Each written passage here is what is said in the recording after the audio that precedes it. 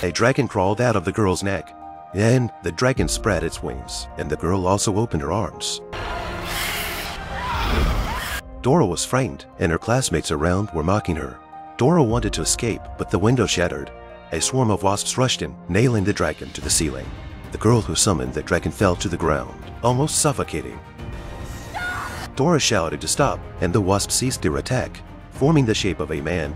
The teacher looked shocked. It turned out this man was the founder of the Evil Academy. Dora summoning this man proved she possessed immense evil power. Dora was forcibly taken away by guards and confined to the Evil Academy's detention room. Her eyes were helpless and desperate. When Dora came out of the detention room, she had undergone a transformation, becoming an evil girl.